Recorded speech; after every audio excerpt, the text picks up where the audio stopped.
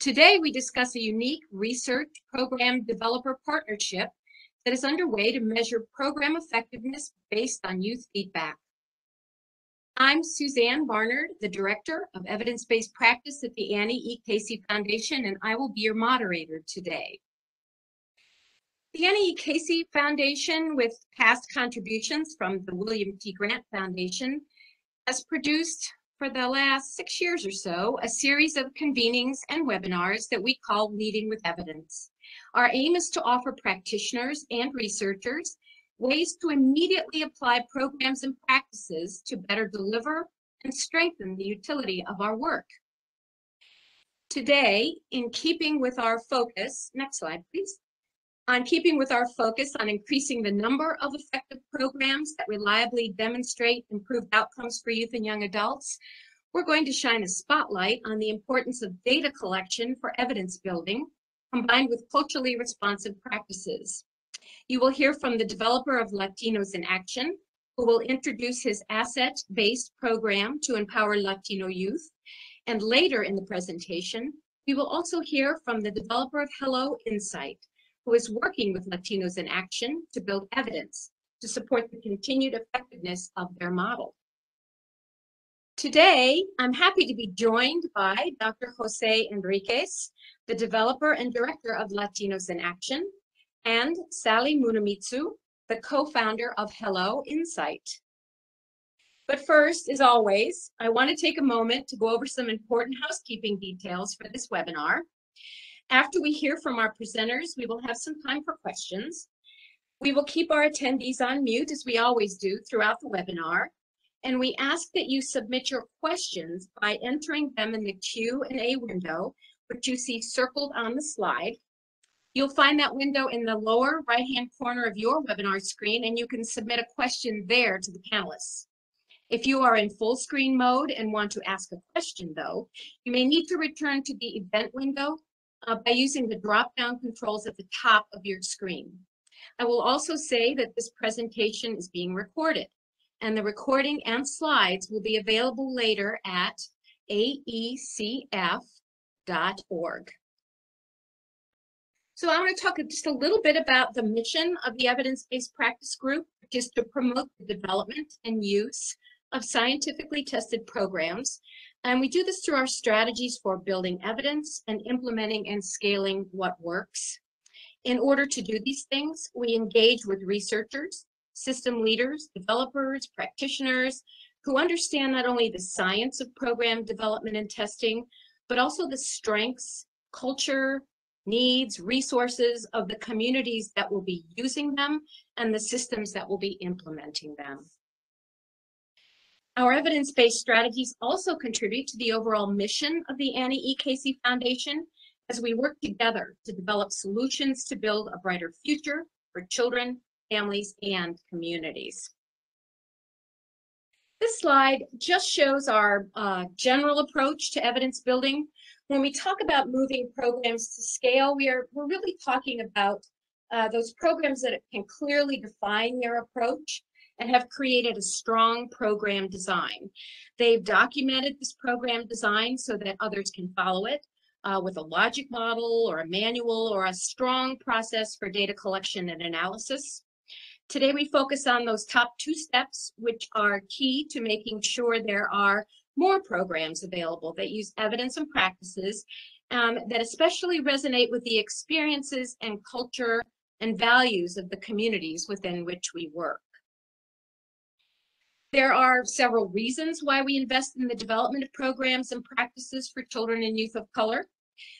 Chief among them is an unmet need and frankly a failure of the field to focus on developing evidence-based interventions.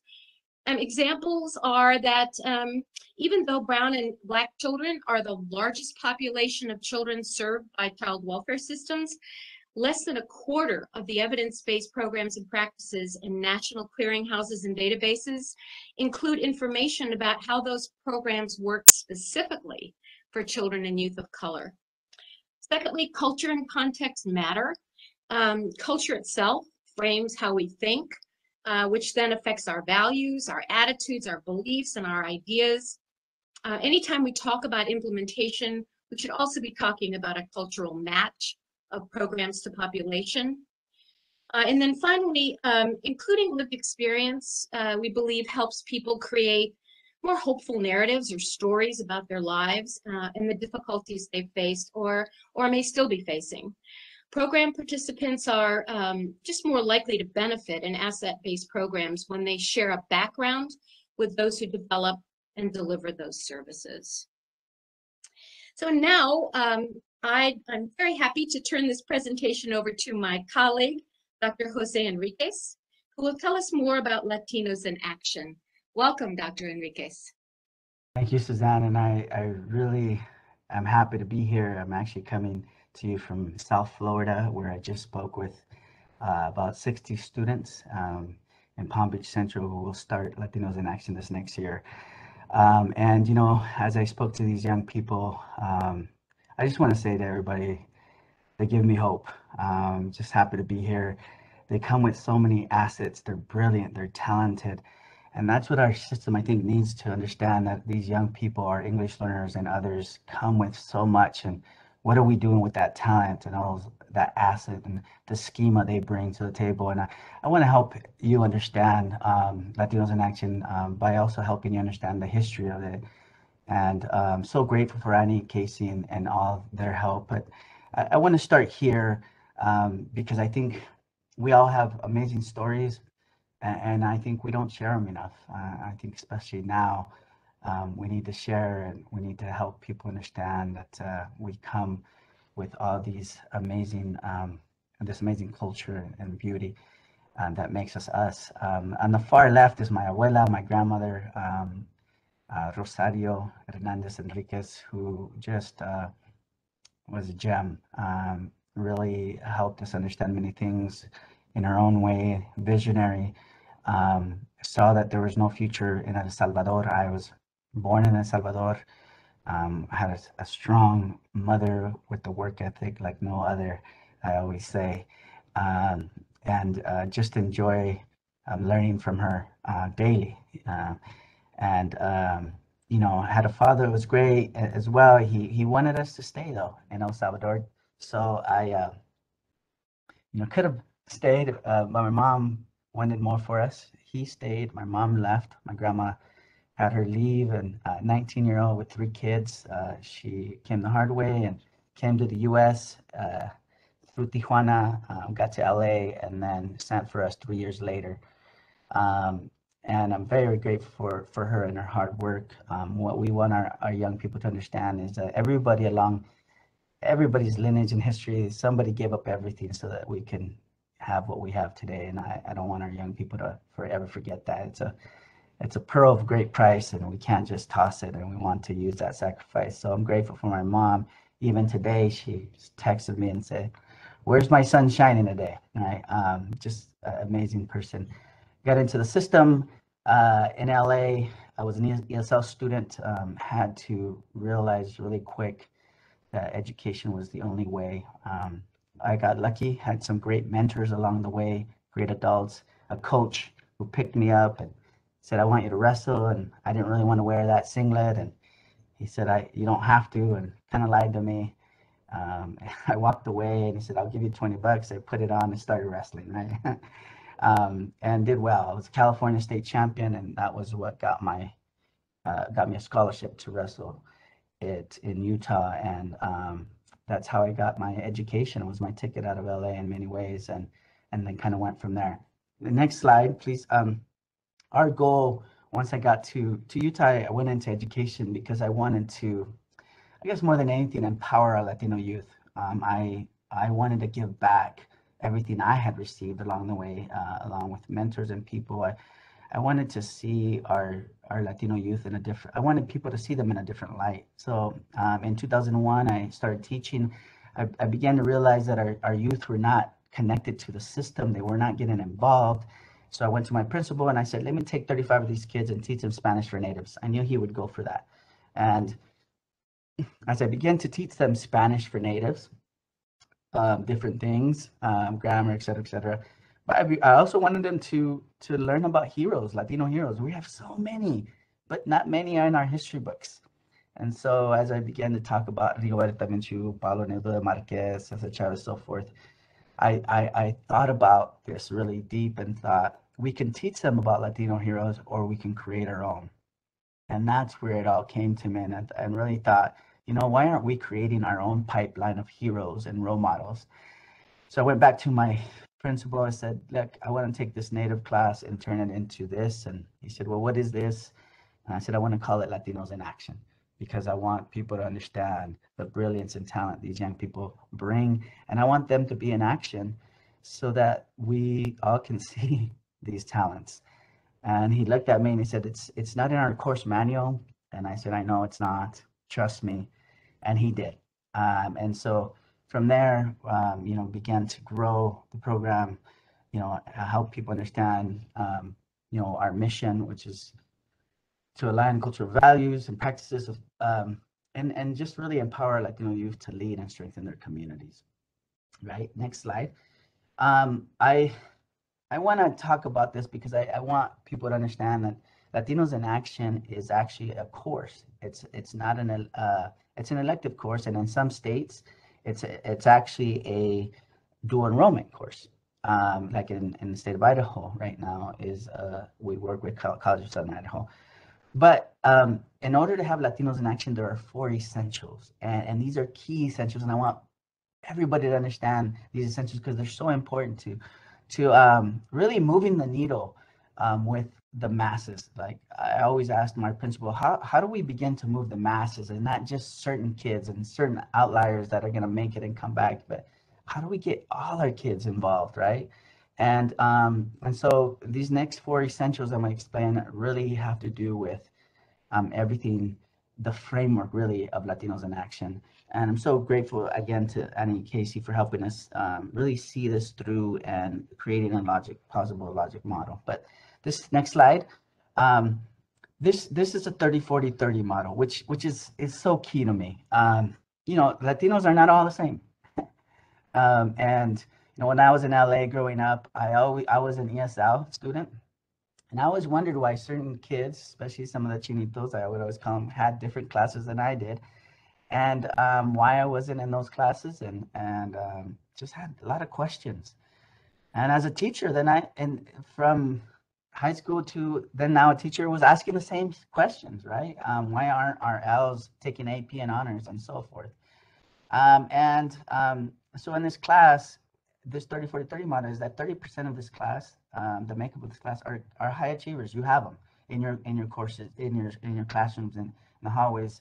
These are kids that are doing well, that understand how to navigate the system. Latinos who've had uncles, aunts, brothers, sisters who really understood and have that culture and social capital to relate to them.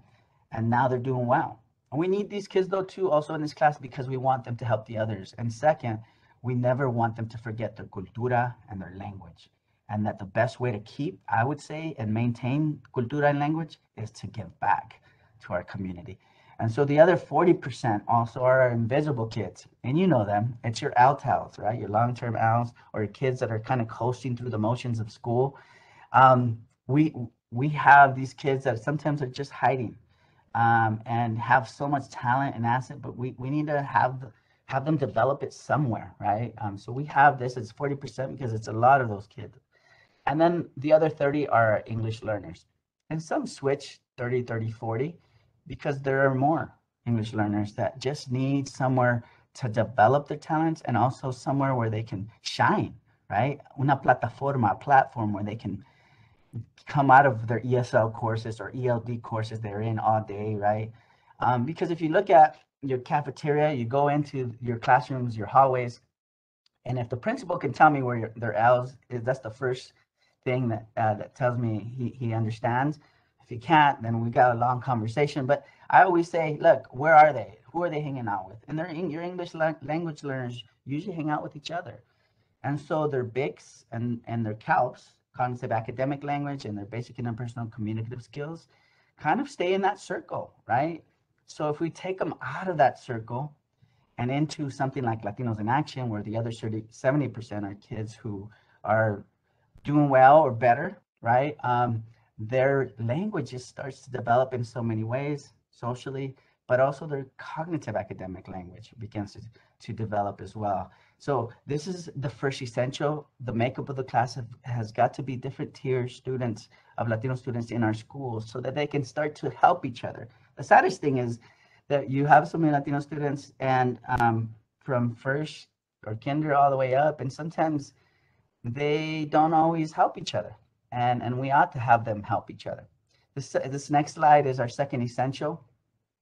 And this goes to, again, service, right? First, they help each other as peers, but then I turn to the principals and I always say, look, this population is not decreasing, it's increasing. And they're coming their way, high school principal. So what are you doing about it? How are you being proactive and preempt instead of reactive and remediate? It's way more expensive on the remediation side. But what if we put role models and heroes, our own Latinos in Action students, in the elementary school at least twice a week during this class time, have them go mentor and tutor young ESL kids or other students who are struggling in literacy. Now, whoa, what a novel idea, right? Peer-to-peer in this. What we found, obviously, is that our young people, their self-esteem, our LIA students just skyrockets, especially our English learners, right? Can an English learner, ESL student at the high school level teach a kinder, first grader the basics of literacy? Yes. And learn at the same time? Yes, right? Both are edified here. Obviously, the young kid sees a role model. I want to be like him. I want to be like her when I get older. So this isn't going to go away. This isn't a fad. You're creating a pipeline of leaders because once they leave kinder or first elementary school, they're going to want to go to the middle school and high school and be part of Latinos in Action, where we have the course. And then this continues. This is how you start to move the masses, right? Because they want to give back. They naturally want to serve and give. But we need a platform, again, somewhere where they can do it naturally and genuinely. And this is, I think, one of the best ways to do it, peer-to-peer. All right. And there's so much here, but I'm going to skip that. There's a lot of great data that comes out of this as well. And we'll be talking about that in a little bit. Elementary is piece, but we also have our third essential, which is that in this class, they're put into committees, right? There's a service committee, a social committee, and a professional committee. And they learn how to work in teams and committees. They learn what an agenda is, a proposal, what minutes are, right? They understand that, look, if we want a social service project, maybe we got to put that together and have people have other students work with us. So the service committee puts on different projects, different service projects, and does service projects in the community as well as in their elementary. They have a VP for each committee, and they do so much service, genuine, authentic service in their comunidad. The social committee prepares dances that they perform at assemblies and at conferences. They do Hispanic Heritage Month, right? They maybe perhaps create a Dia de los Muertos Day and help people understand that Dia de los Muertos isn't just watching Coco, but there's so much to it. And professional committee, they get professionals to come in a lecture series through the class every other Friday, and there'll be a hygienist, electrician, attorney, different professions that they learn and grow or provide opportunities to go onto college campuses. So each committee really worked together to put this all into action. And that's the best part, right? These are young people who need a chance, who need an opportunity to lead. And this is a great platform. Right? They have president, a secretary, and a historian of the class. And you can even have an English learner be a VP or president of the class. And why not, right? Now they start to develop their public speaking presentations or leading as leaders. So much that happens here, and it's a safe harbor for each and every one of them, right? So they get excited about this because it's finally a time where they can shine and glow and be a part of the greater community as well. And they work with National Honor Student Council. They worked, but now they're taking a leadership role, okay? So that's a third essential. And committees work strongly with others. If you want to ever Google Latinos in Action or go on Instagram and just go to Latinos in Action, you will see the hundreds and thousands of Instagram accounts from different schools across the nation. And you will see that now they're on social media for good things and not just, everything else they're on for social media sometimes. So that's our third essential. Our fourth essential, next slide, is our curriculum. So if the kids are not tutoring and they're not in committee, the teacher's delivering this curriculum. It's a gradual release curriculum. I do, we do, you do. We have, culture responsive teaching, leadership development, social emotional learning, all into one. There's 10, 11 units. Each unit has lesson plans just like this one. There's objectives, introduction, review and assessment, instruction, adaptations, click, click, click. I mean, it's really teacher friendly. Next slide. And really our hope is that our students can learn not only that the importance of giving back and leadership, but also getting ready for college. So a lot of the curriculum is really college readiness curriculum as well, and career, right? Not everybody's going to go to a D1 college. Some are going to choose other paths, and we want to prepare them. But more than anything, we want them to know that and be confident and be sure of themselves, and all these other intangibles, right? That actually we're going to speak about in a bit. So next slide. Our students, as we dig deeper, the longer they're in Latinos in Action, some take it from middle school all the way through high school. We have seen an increase in every one of these, upper level courses, extracurricular. They get more involved. They just become a bigger part of not just the fabric of your school, but also your community, which is really what you want. You want them to be involved. You want them to be out there and building the resume without having to call it a resume builder or checklist, right? So I think next slide. We are now in 13 different states. We've just added a little more than actually this shows here. 9,000 plus students and growing. Why? Because our young people are hungry, tienen hambre. They want to lead, they want to do more. And we need a platform where they can showcase their talents and their schema. And I think we're providing, actually, I know that we are. And that's what we're going to talk about. How do we know this, right? And the next slide. Our college students were amazing. We have college chapters, 85% of our kids matriculated onto college. And so we started chapters of, at all our universities that were near the schools and districts that were implementing Latinos in Action. It was incredible, the growth. It's been fast. We're going to continue to grow.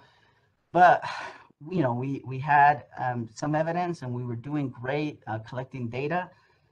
But the thought was, how do we know? And how do we have continuous quality improvement? And what is telling us that? We had some long-term data, but how do we have formative data for assessment to really understand what we're doing and how we're doing it and how we can improve? And so here's where we're gonna bring in Hello Insight and Sally, who will explain really what came next for us. And I was so excited to work with Hello Insight and all they had to offer in helping us understand better what we're doing, how we can do it better, and where we're headed. Thanks so much, Dr. Enriquez. Hi, folks. I'm Sally Munimetsu, calling in from Baltimore, actually not too far from the NEKC Foundation. I'm always inspired by Dr. Enriquez's history. It harkens back to the fact that, I'm third generation Asian American, and I was joking with him earlier that I wish there was an Asians in Action back when I was in school and being able to connect back to my culture and my own peers. So it was really great to be able to get to know him and his team over the last few months. So let me give you a bit of a background around Hello Insight. And so on the next slide, you'll see that, as Dr. Enriquez was sharing, is he knows that there is more success than just the college admittances and new AP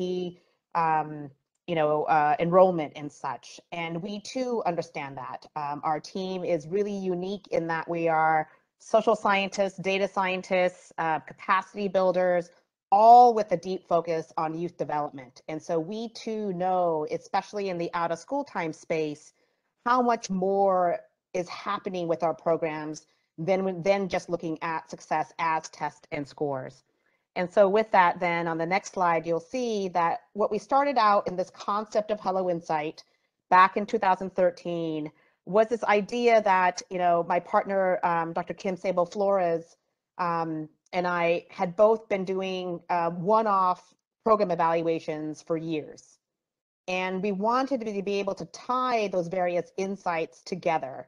And so in this day and age with technology, we kept thinking there's got to be a better way where, evaluation and learning has to be more accessible to more communities, especially young communities of color, and to be part of the larger evidence base in our fields. And so being able to be tied to the NEAKC's role with this, it's been really great to see all that data really coming to the forefront, especially for communities of color, since that was one of our biggest missions with Hello Insight. And so in the next slide, you'll see that that's exactly what we've tried to do, is bring in and say hello to evidence and insights, being able to tie variety of programs across the country. When Kim and I would be engaging youth development organizations and programs, they would always talk about how, we're so unique. We need our individual evaluation. We need it super customized to ourselves. And then we would push back and say, well, can we agree to some common areas that we all see developing in young people? And so as much as they consider themselves snowflakes and unique, my partner Kim would always say, well, but aren't we all made out of water? And that really resonated with the youth development community. And then that's where we started down this path of, the young Jose that we saw in the earlier slide. What was he like before and after? And then on the next slide, you'll see the responses that people talked about. And my partner Kim had been a researcher, frontline staff in Harlem, New York, but eventually became the director of evaluation and research over at the Thrive Foundation in Silicon Valley, where she actually ended up funding some of the seminal research in what is now called social emotional learning. And so all of the terms on this screen, and unfortunately, because of academia, everyone has their own coined terms. But for those of you who are on the front lines and in youth development organizations, I'm assuming that many of those words resonate, that different funders ask for different outcomes related to that. But what it all boils down to, it is about young people's personal development. It is that soft, non-cognitive set of outcomes that we know our programs are developing. And so that's where we started, that was the common thread tying together all of our different programs, whether they're college and career readiness, overnight camps. We are national partners with the YMCA. So if you think about all of the variety of programs that they offer, this space of SEL became an area that most youth development programs could agree on.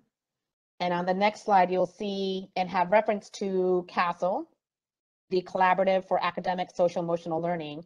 Great website, wonderful set of resources. They even have a downloadable slide deck for those of you who need to make the case to stakeholders about why SEL matters. We picked the space of social emotional learning because that was common across youth development, and nonprofits had no idea how to measure. So that's where we started out with Hello Insight to develop a set of surveys that could get at that. But we also, because we've all been frontline staff, so like Dr. Enriquez, I too started out in education. I was a former middle school teacher. And so this idea of what do we get on the front line? What do frontline staff need in order to want to collect this kind of data and get evidence base built? And so that's where we also uniquely measure another body of research. And on the next slide, you'll see another big swath of names, all related to the concept of positive youth development. So this is the notion that how we interact with young people really matters, that how we see them as great potential. We're not seeing them as juvenile delinquents. We're not seeing them as asset deficits. We are really seeing the positive, the potential. And so this whole field of positive youth development, or any of those terms that you see on this screen, that's a set of practices that we wanted to get feedback from young people to see, well, are you getting these practices in these programs? Because that is something very tangible that each program can really support and develop of their staff, in order to make sure that SEL is developing. And now on the next slide, as a resource, I did drop in the youth.gov definition, which is what we run by. And so you see that resource there for you. And then on the next series of slides, I'm just going to tie it all together. So of course, as a set of social scientists, we run with our own research-based logic model. So it's the same kind of narrative that I just kind of mentioned, that here on the right-hand side, these are all things that we want of young people, whether you're a parent, a teacher, you're the after-school provider. These are things that we all want for young people. And organizations like the Latinos in Action actually have longer-term ability to track young people. So all great that they have some of that long-term data, but most OST programs don't have access to that. And it's often very expensive to get that kind of long-term longitudinal data. And so that's where we relied on the research, and we have a whole bibliography that helps support that SEL. The next slide shows that it does tie to long-term outcomes. And again, CASEL has a great set of slides that again help tie the SEL to long-term outcomes and all of the great research there. We happened to land on a set of 5 SEL areas in terms of really asking our nonprofit partners from the ground up, what does it look like? What is common? And we ended up picking these research-based areas to create a holistic set of SEL capacities that we're measuring. And then on the next slide, you see that we then tie in the positive youth development best practices. And so our platform is a true pre-to post. So we are measuring young people right at the beginning of the program. We are just starting to get data in from LIA right now in terms of the new school year and understanding their developmental starts. Where are they strong and where do they have needs? And so because our team has always been frontline, we always have had the investment of a real-time give back, that each location across the country for LIA, each of those individual schools, each of those groups then gets a report back of what are my young people? What are they coming in with? Where are they strong? Where do they have needs? And then at the post, we then can collect that same set of SEL. Where are they now? And then also ask young people for their feedback of, did you receive these positive youth development best practices? And then that's the direct youth voice that Dr. Enriquez and team are really listening to in order to continue to improve the program. The next set of slides, it's just for your reference, just so if you go to helloinsight.org, you can learn certainly much more about us. But we wanted to at least give you the brief descriptions of the areas that we measure. And then on the next slide, it gives you a little teaser about, well, what does that look like from the youth perspective?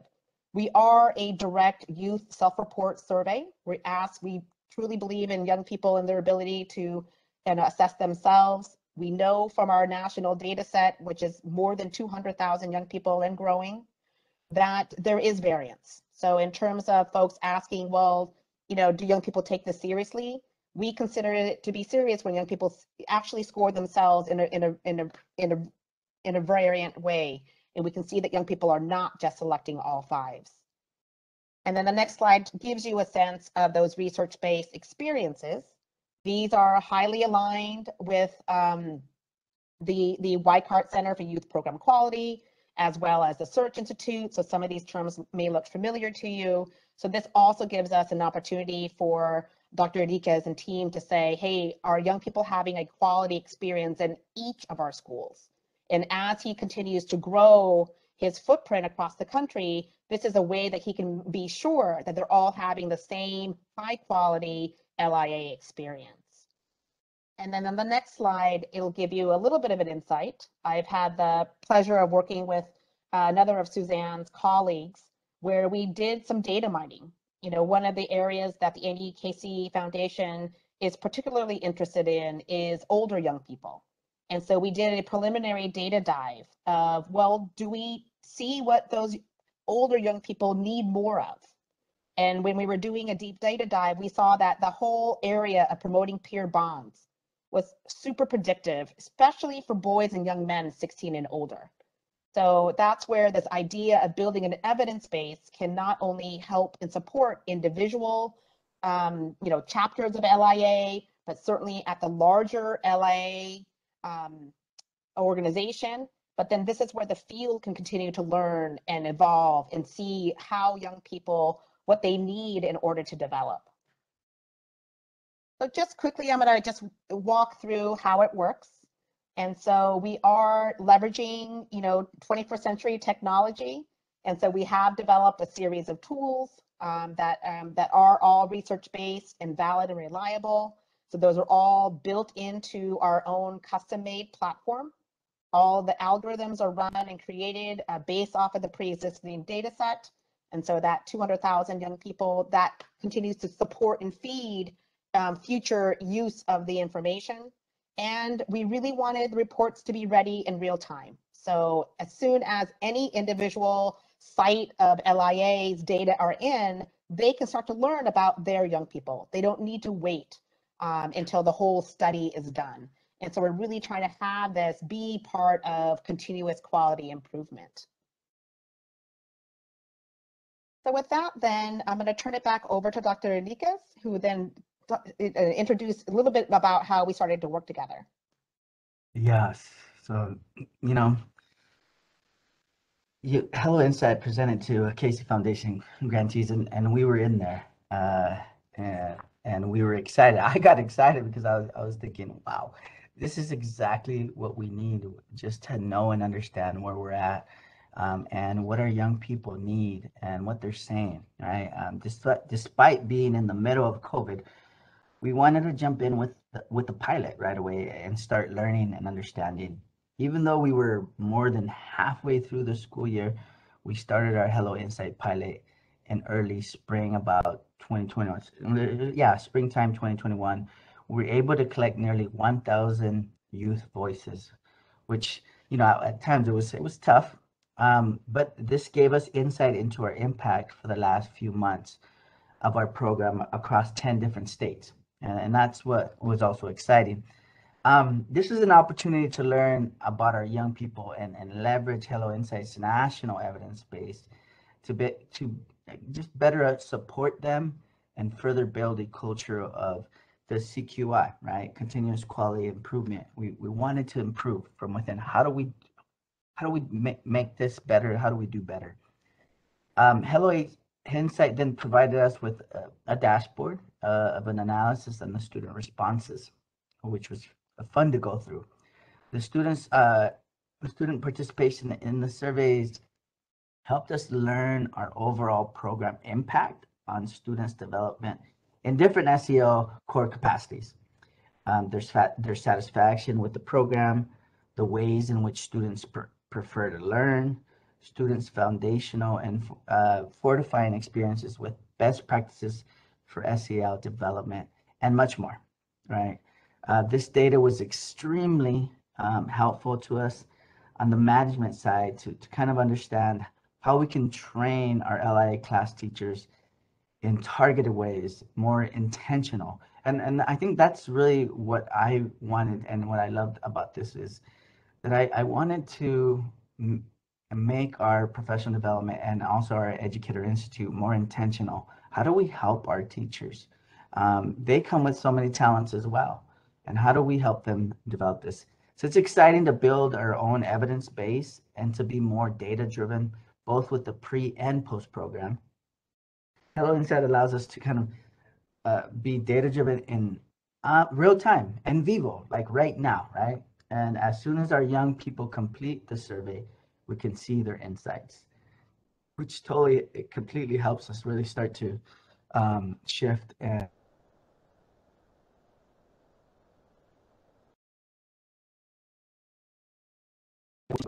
turn it over to Sally just to help her introduce our initial reports in this next slide. Thanks, Dr. Enriquez. And so just wanted to share that real-time data that we were able to see. And so it was interesting learning more about the LIA model. I actually didn't know about the 30-40-30 model. But it was really interesting in reflection to be able to revisit their pre-report, which is what you see on the screen. And what we're able to see there is what % of young people have what we name as an emerging capacity.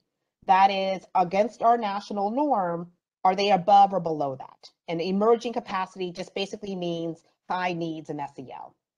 And so what you see is overall, there was 75% of young people who have at least one emerging capacity in SEL. And when you open it up, which is the graphic there on the far right, it was interesting to then break it down. So we actually saw 25, 40, 35. And so that to me really, again, there's this idea of as LIA expands, are they also having fidelity to model? Of course, this assumes that SEL is also comparable to his own definitions of high achievers and such. But thinking that it's a loose proxy, what I really did see here is how that fidelity to model did happen.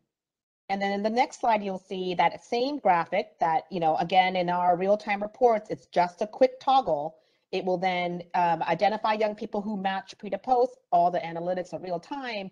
And as data were coming in this summer, we were then seeing the great success that LIA has across the country. Again, with the caveat that we knew we were starting well into most sites programming. So even on the back end, half of the year, we saw that 93% of young people that we were able to survey did develop in SEL. And when we have that same graphic open up, you can actually see how deep that growth was. It wasn't just development in one area. It was more, it was certainly, multiple areas. And if you, add up the graphic there, you see it's more than 75% are developing in 3 or more SEL areas. And so with this notion that I'm sure that the LIA team has is, it's not a superficial development of young people. They go deep. And on the personal development of that, we can really then now start to see that in the data. And so wanting to ask Dr. Enriquez about, how have you started to use these insights? Yeah, what was great is that it came at a perfect timing for us because, we wanted to be, again, more intentional with our professional development teachers. So we had an Educator Institute coming up. And in this past summer, we were able to really give them a sense of overall impact of LIA on SEL and give them confidence in the program and curriculum. So when we used it with them, it was, again, twofold, right? Being able to show overall, but then helping them see the great things they were doing already and where they can improve, right? Sharing national numbers for the overall impact. We also shared back more regional results with our staff so they could better understand the direct impact we were having as well as a staff.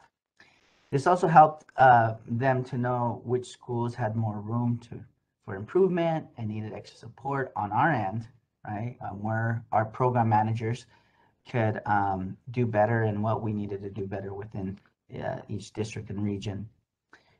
In the future, we would also be, we'd like to use this data to report for grants and create annual reports, which many of our constituents and boards really love. And this is a game changer for us, right? Like to be able to take these reports to potential donors and sponsors who in many times wanted more data. And now we're going to be able to do that and make improvements to our program. So really enjoyed that. Sally? Great. And then just tying it back to the original logic model, we had this next slide that also provides the real-time data at post that I mentioned earlier, where we uniquely asked young people, well, what was the experience like in this program? And what we're measuring there are research-based best practices in positive youth development. And one of our, what we call our foundational experiences is engaging authentically. Both Weichart and Search have a different name for that, transformational relationships, developmental relationships. We just call it engaging young people authentically. And it's defined by those 4 areas. And what Dr. Enriquez and his team have then is this kind of data down to the individual, chapter level at a school, as well as rolled up by their individual, states that they work in. And then Dr. Enriquez and his national team have the overall set of data as well. And then that allows them to think about like, well, where do we need to provide more supports? Because from our original logic model that you saw on the screen earlier, I like to call those the dominoes, right? There were 3 major columns. And the first column was all about the program and youth experiences. And the domino and the research would say that if that first domino, falls harder, that is, it is stronger, then the other effects would also be exponential, right? And so this is where the, continuous quality improvements can really be tangible down to the frontline staff. And as you can read here, this is not about us changing Dr. Enriquez's curriculum. It's literally all about how the staff are engaging with young people. How do the particular activities in the LIA curriculum really do exemplify these best practices? And then you can see specifically from the young people, it's a Likert scale of strongly disagree to strongly agree. Our definition of young people received is what % of young people said that this happened for me, that they agreed or strongly agreed. And then this is a dashboard that LIA can then see where can we provide supports, not only in our, the educational teacher institutes, but on a more ongoing basis. The team and I have been looking at their data across and then thinking about like, where can we, knowing what the young people experienced in the past, what do we now need to do for the staff going forward? And this idea that we use the data on an ongoing basis and showing the frontline staff, like, look, we're working on this because this is what the young people told us before. And we want to now see scores like, in the 75s and 80s now going forward, that this is something that they are actually working on. So that's really exciting there. And then since I've already alluded to it, Dr. Enriquez, can you talk a little bit more about the Educator Institute? Yeah. It's one of my favorites. Our institute, we bring veteran teachers along with new teachers together. We have one in Utah, we have one in Florida, and other places, and I love it. But we were able to share with our LIA teachers the data for their specific region. So in South Florida, for instance, we were able to show districts at that point that look, here's what you're doing, and here's what you're doing comparably with some national data, right, on SEL, which I think is what I love about Hello Insight, that we can compare it, right, and helping them understand, like, look, you're doing amazing work. If nobody's told you, teachers, you're doing incredible with our youth, and then also just what we can improve on, and how we can better improve our practice. We had multiple training centers around SEL in our curriculum that they could then take their classroom, take to their classrooms and apply to the areas of improvement from the survey data. And and they start to engage authentically. Section in this section, engage authentically with section of experiences. The 2 highest. Quote, when young people share thoughts and opinions, let them know how much you value their ideas. That's one of the highest sections that we received. The other one was, quote, help young people feel safe and supported by consistently and purposefully applying their recommendations. And so those are two of the highest. Both of these research-based practices were rated 74%. So to be able to share that with our teachers was phenomenal, right? And help them understand, look, this is your strength right now. On the counter side, we also wanted to say, look, where can we improve? So the lowest rated practice was, quote, take the time to really understand young people and their lives outside of the program, right? Which came in at 58%. And then, as I mentioned before, these areas of improvement were shared with our teachers so that they can improve, and we as a staff can help support our teachers and help give some tools or whatever it would be to help them understand this and make it better, right? Which is great. It's just assessment, formative assessment that was live and vivo at that point in time. So that's the best part. At this point, I want to thank everybody for being here with us, with me, and the others who have been so generous, from Annie Casey, Hello Insight, to help us, Latinos in Action, really improve our craft in helping Latino youth be more empowered to strengthen and lead their communities. There's nothing like it. And the better and more we dig into this data, the better our youth are going to be in doing the things they do best, and helping others see how much talent and brilliance they do have. So, I guess we can open it up for some questions. Yes, and thank you, Jose and Sally. So interesting hearing about this innovative partnership, and I'm really looking forward to what future insights the two of you will have for us. Yes, it's time for questions, and we do have some. Let me start by saying that there are a couple questions. I'll just try to combine them. Is it possible, this is for you, Dr. Enriquez, is it possible to get copies of your college and career readiness curriculum? And if so, can the course be adapted to be used in out-of-school time programming in communities where this course is not available? I would say we can definitely share our college career readiness curriculum. Obviously, it's a piece of what we do. So what we do, it's a framework, right? We have these 4 essentials, and we keep to those essentials and fidelity to those essentials. And so outside of that, I don't know how it would work, right? And I think that a young me would have said yes. But I've learned so much, and I've learned to not mission drift. And I want to make sure that schools are able to give these students an opportunity to do it during class, because it's one thing to do it after school or have it as a club, but it's another thing to tell a student, I'm going to give you credit for your talents and assets, right? And so to have it as a course is really our ideal way to do it in our mission. But I'd be more than willing to help with any other programs and build them and augment and support, because I'm a Latino at heart, and I love to help wherever I can. But the curriculum itself, that's how it's really delivered. It's best delivered during class time. Thank you.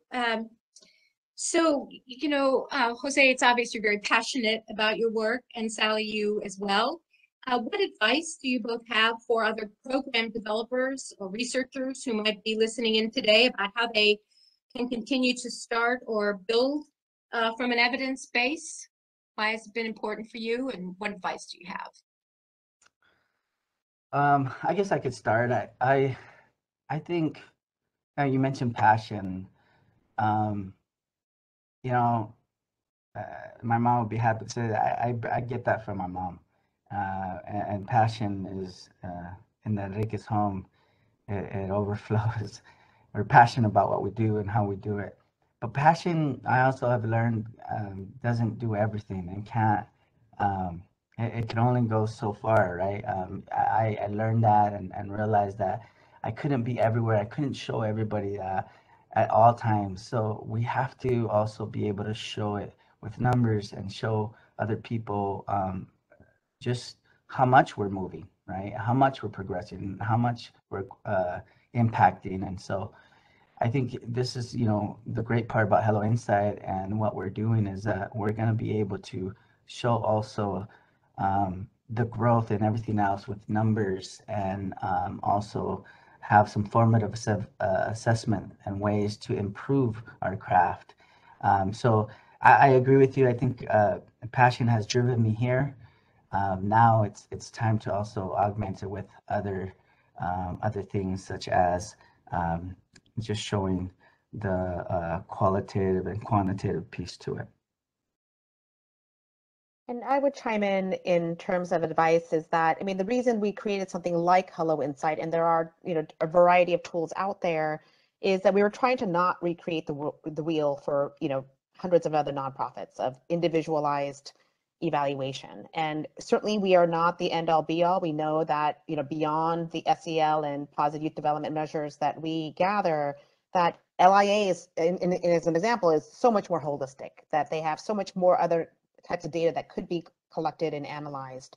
But then we are a cost-effective shared measurement platform. And I think the benefit there is then, this data is then mined and we're able to then really understand, well, what kinds of young people need certain kinds of experiences. And I think that's one of the exciting aspects of that is certainly our Latinx data set will grow exponentially with our partnership with LIA. But this idea of what can we learn more about what is supportive of them. And I think as each of you think about what you want to embark in building your own evidence base, look out in the field and see if there are, pre-existing types of measurements that then you can also join into. Thank you, Sally. Well, I have you a short question, I think. How does the program collect Hello Insight data? It's fully online, and so feel free to reach out to me at sally@helloinsight.org. But it is a fully online platform. We clearly have defaults to paper if people need it, but what we try to do is address all of the pain points of being a frontline youth developer staffer. Like I don't have a PhD in analytics. How do I analyze this? I don't even know what questions to ask. Those types of things we've answered. We have a set or suite of tools to choose from. They're all valid and reliable. All the analytics are real time, and then it really is your team's time to collect the data. But if more importantly, like LIA is doing, is using the data. That's one of the biggest conundrums we are facing at Hello Insight is we can do all we can with the real-time data pre and post, but what we're really trying to really incentivize is the learning aspect, that true CQI. Thank you. Jose, is Latinos in Action, which our writer said was a fantastic program, has it been implemented within college programs for incarcerated young adults? That's a good question. I've been asked a couple times, and it would be an amazing program in those settings because they're settings that are kind of in a class setting, right? There are courses there as well, and it has not because we just haven't, we haven't been approached by somebody who would want to do that intentionally. And we're open to that. I think it would be great and powerful. Thank you. I agree. I think one more fairly quick one. We've got a couple minutes. Again, for you, Jose, do the LIA chapters leadership committees have a role in the design of the research? Would it be through the CQI process, if so? Oh, that's a great question. Because we just started, we're getting all kinds of feedback, and I love that you suggested that in a roundabout way. I think our committees would be amazing at giving that input, and those leaders, the VPs of those committees, are pretty phenomenal. I just met some today, and they're always asking questions. They're just bright kids who want to do more and ask more. So I think that we will probably definitely do that. Right. Well, I think this brings us to the end of today's webinar. I thank you again, both of our presenters. Just marvelous presentation. I learn something every time I listen to the two of you together. Again, great partnership. Thank you to our listening audience for your interest and your attention. We hope we've provided you with some ideas to strengthen your own work. If not, there are more resources for learning, and you'll see them on this slide here. Latinos in Action, Hello Insight, and the Positive Youth Development Experience Guides are all available to you. And as I said, we have recorded this, and I think you also saw it in the chat. So please feel free to download or to call or contact, I guess, our presenters for more information or check out their websites. So thank you, and good afternoon, everyone. Good afternoon.